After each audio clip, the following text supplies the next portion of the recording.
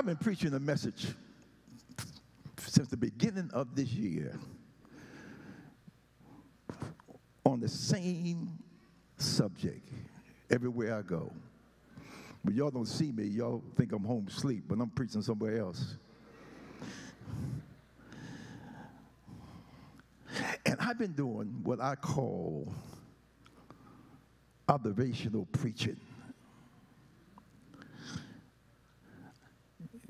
When you think in terms, I've been preaching a lot of years. When you think in terms of 55 years of pastor and 70 or 75 years of being in the ministry. You know, I have preached from California to Maine and many of the foreign countries around the world. And I came, as I watched the congregation every place I went, and I noticed something that was similar in every congregation I ministered to. That people were leaving the church services the same way in which they came. If they came hurting, they left hurting. If they came sick, they left sick. If they came discouraged, they left discouraged.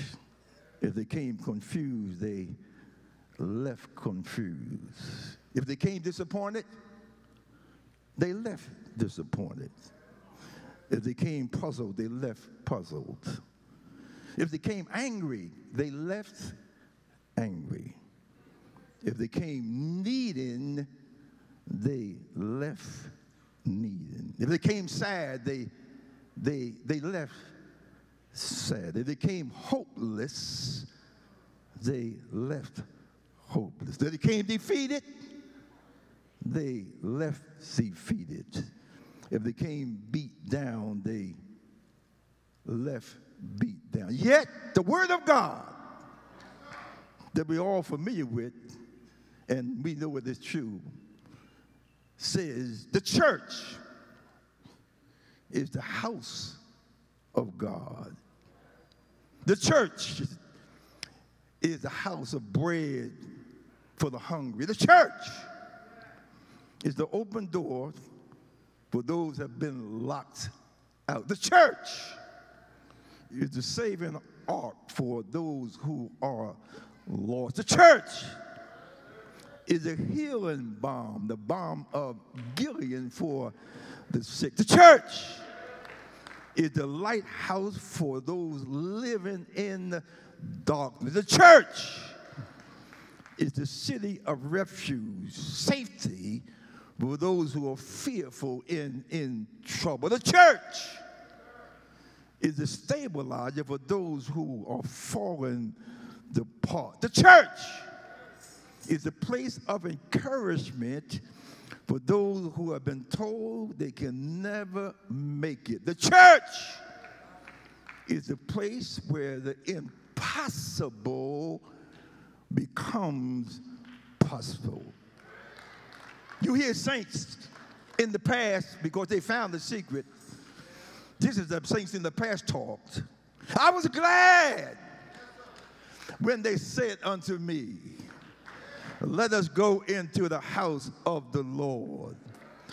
The saints of the past said, Lord, I love the habitation of thy house and the place where thy honor dwelleth. The saints of old said, a day in the court is better than 1,000. I'd rather be a doorkeeper in the house of my God than to dwell in the tents of wickedness. Others put it this way to make it just a little more plainer. They narrowed it down to make it just a little more clear. One thing have I desired the Lord, and that's what I seek after, what you want, that I may dwell in the house of the Lord all the days of my life, and behold the beauty of the Lord, and to inquire in his temple. Another put it this way, talking about the church value by sharing their personal experience. The Psalms of the 73 pens these words. My feet almost was gone. My steps has well nigh slipped. For I was envious of the foolishness I saw in the prosperity of the wicked. Those worldly folks, no refrain on them. Prideful folks, they violent folks, those evil-speaking folks, those boastful folks, those scoffers, they ungodly folks. And when I thought on these things, it was too painful for me. In other words, I was about to throw in the towel until I went to church in the sanctuary of God.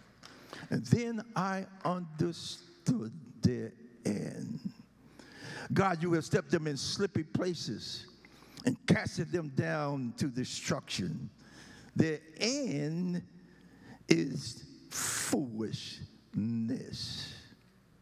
The church is when I found out living for God was right, obeying God was correct, living holy pays off, and no matter how other people seem to be prospering, the end of their life is destruction. David, in the 23rd number of Psalms, took the church understanding to its ridiculousness. After talking about the shepherdess of God, he talked about the spiritual rest, the spiritual food. He maketh me to lie down in green pastures beside the still waters. He talked about restoration. He restoreth my soul. He talked about divine leadership. He leadeth me in the path of righteousness. He talked about protection. Yea, do I walk through the valley of the shadow of death, I will fear no evil.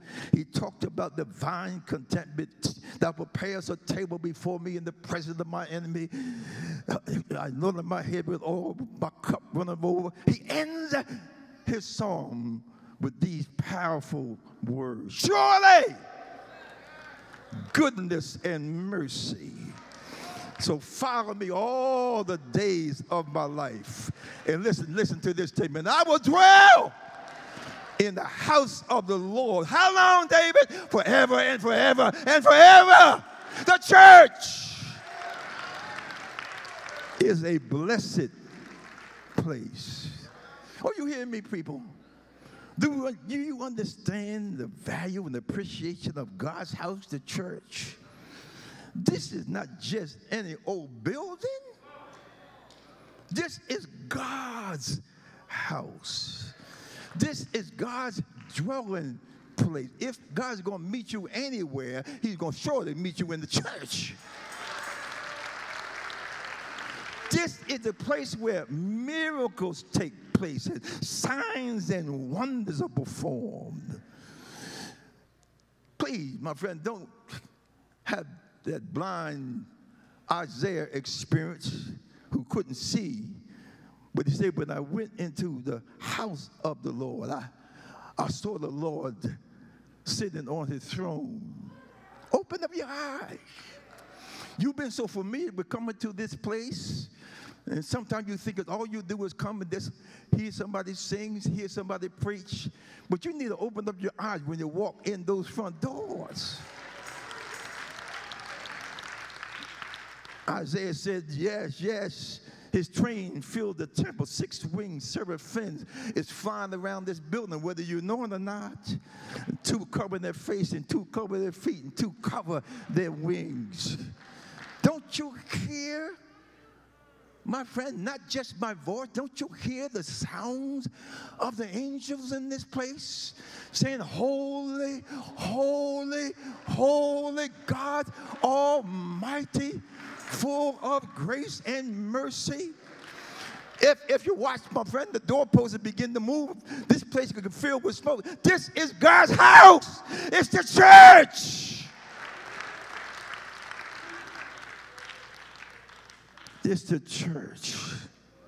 Many of us live a lifetime losing out, trying to please God in our own understanding.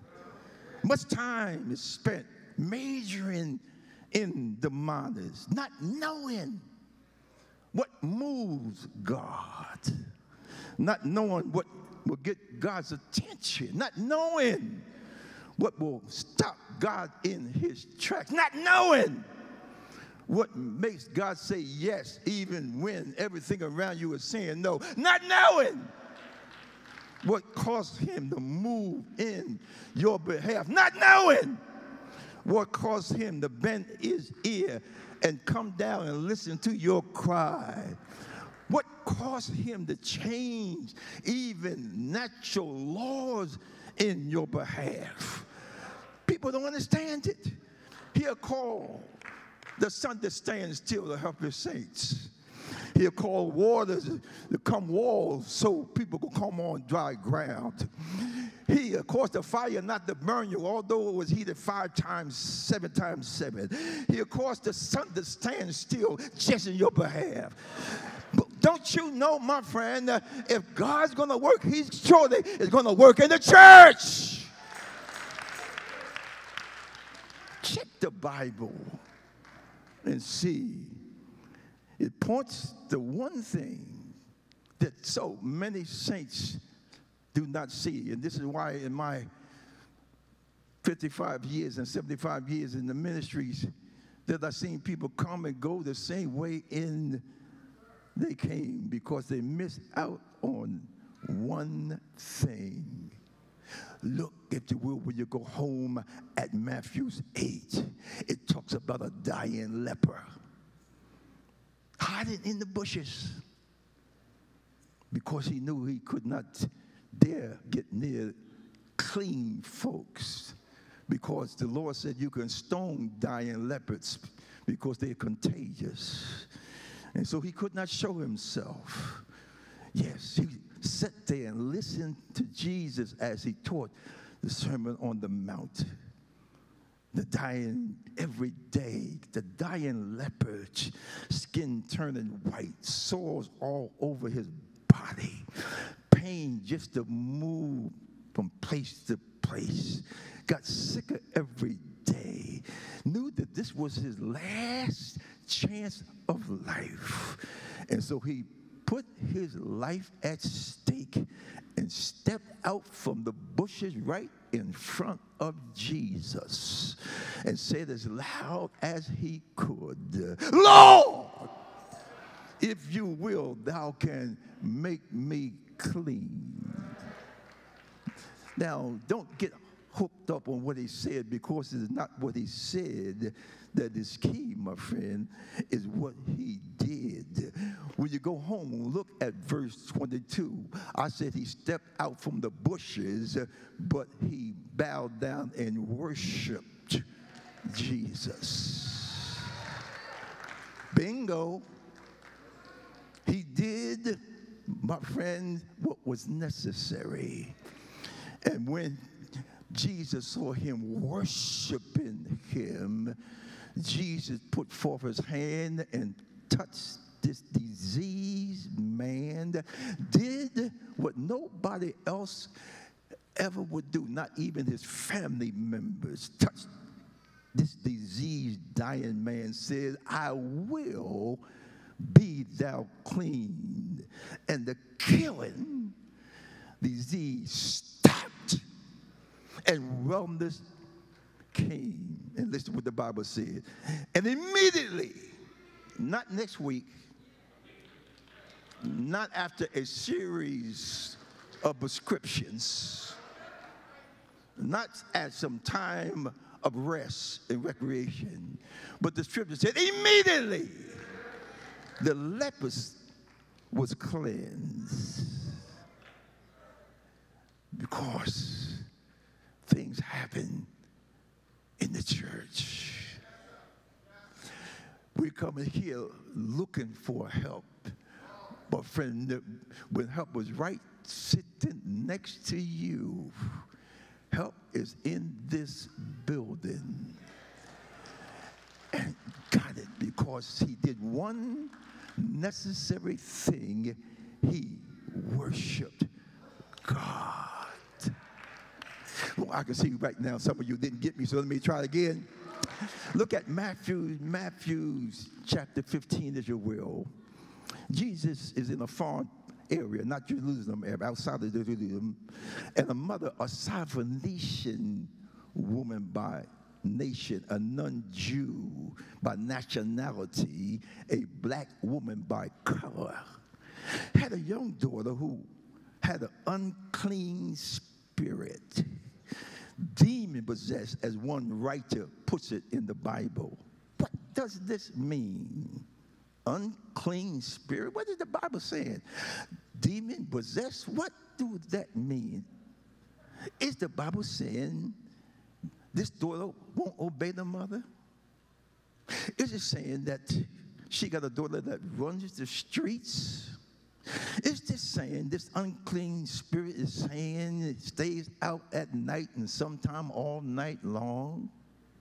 Is this unclean spirit, demon-possessed, means that her room is a hog pen she never will clean? Is this saying that she has the desire, this disrespectful spirit? Is this mean that she's hooked on alcohol, or she's hooked on weed, or hooked on drugs? Do this mean that she sasses and talk back to her mother?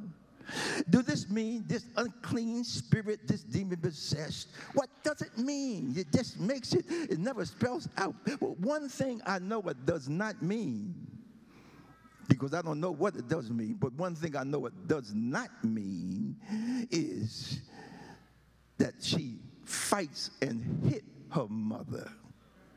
Because I said that this was a Syrophoenician mother, a non-Jew, black in color. Because if she lived in my mother's house, the cry would not have been, Lord, come and help me. I got a daughter who needs healing. The cry would have came from this black mother saying, Lord, come and help me to bury my daughter. I just killed her.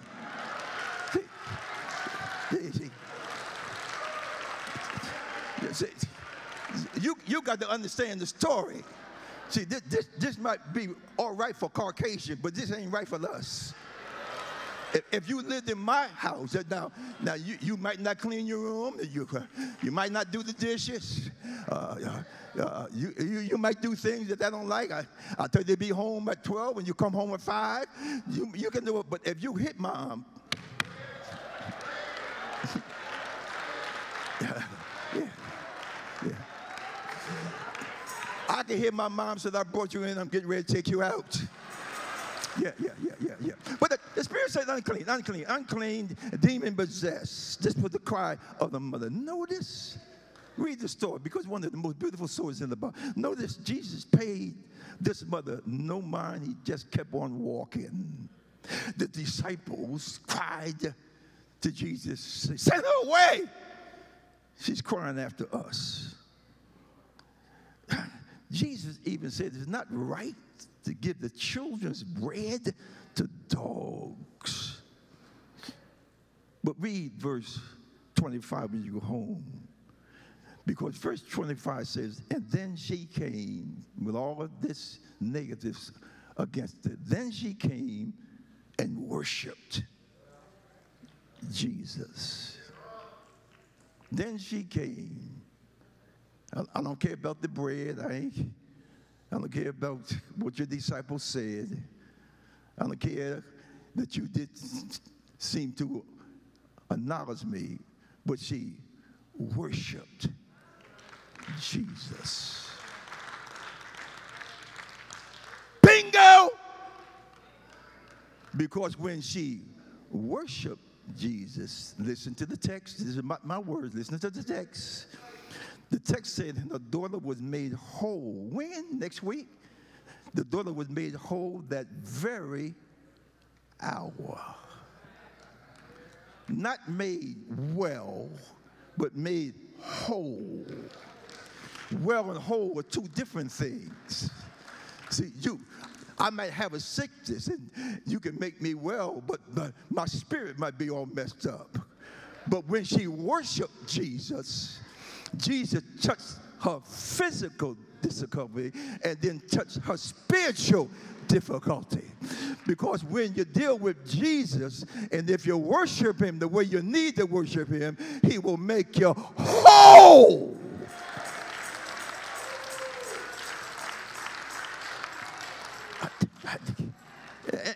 Am I getting to anybody here? Now, you keep on living. You get 98 one time. Okay. 89. Look, you see it. The worship, this is the miracle thing. The worship brings results. The worship open closed doors. Worship make ways out of no ways. Worship heal sicknesses. Worship calms troubled minds and spirits. Worship brings peace out of confusion. Worship stops the devil in his tracks. Worship causes God to react. There's something about worship. My brothers and sisters, don't you understand what service you in, what place you in? This is not a Sunday school gathering where we teaching you Bible stories. This is not Wednesday night pastoral teaching. This is Sunday morning. Hallelujah. This is high service time. This is miracle forming time. This is worship God's time.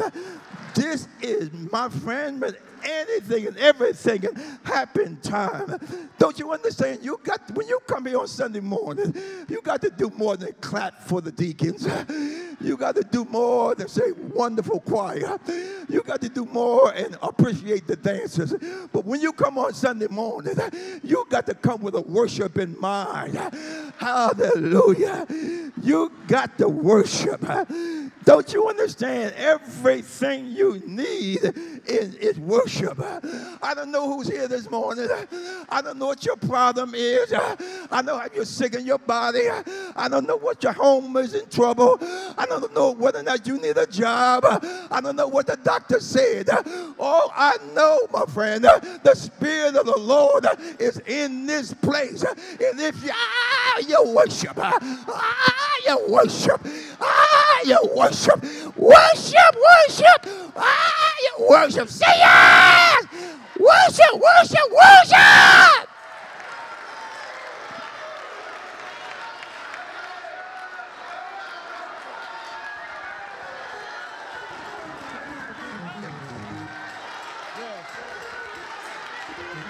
What is wrong here? Man, we're not here just to be here. We're here to give God glory this morning.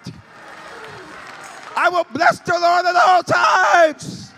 His praise shall continue to be in my mouth. Say yes. Say yes. Say yes. Worship. Worship. Worship. Worship. Worship. Worship.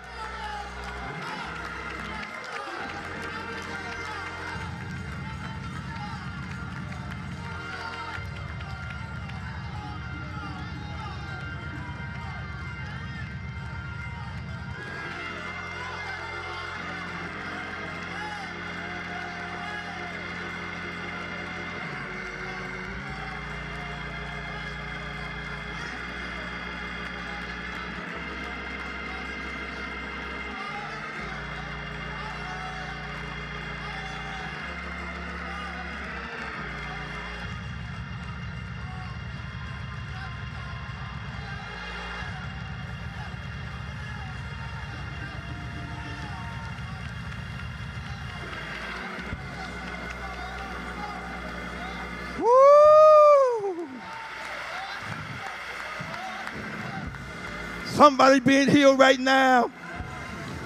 Somebody getting the answer to their problem. Somebody, God is touching right now. God is opening the door for somebody right now. God is making a way for somebody right now. God is turning the situation around now. Just worship, just worship, just worship, just worship. Come on, stand on your feet. Get out of just worship, just worship, just worship, just worship, just worship. Ah! Worship!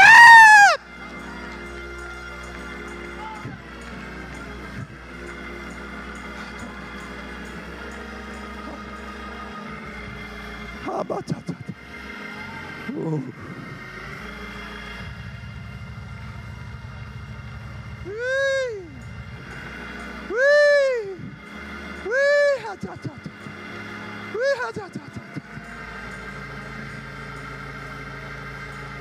Father, we thank you.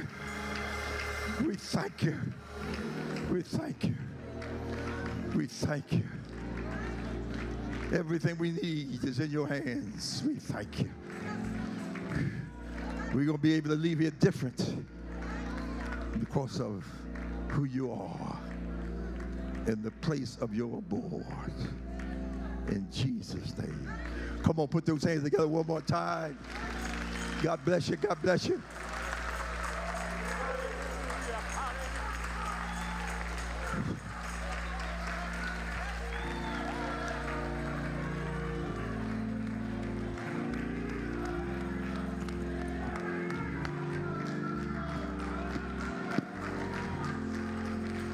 Hallelujah, hallelujah, hallelujah. Hallelujah, hallelujah, hallelujah, hallelujah. Hallelujah. Now here's the secret. You did what needed to be done. And God did what needed to be done for you. Now you go tell the devil he's a liar.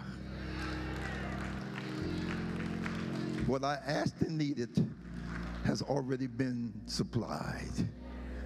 And on the basis of the word of God, I got it. In Jesus' name, amen. Give God some glory in this place one more time. This is Bishop J. Lewis Felton thanking you for joining us for the Mount Airy Kingdom Worship Experience. May you continue to partner with us as we share the gospel of Jesus Christ throughout the world. We love you in Jesus' name.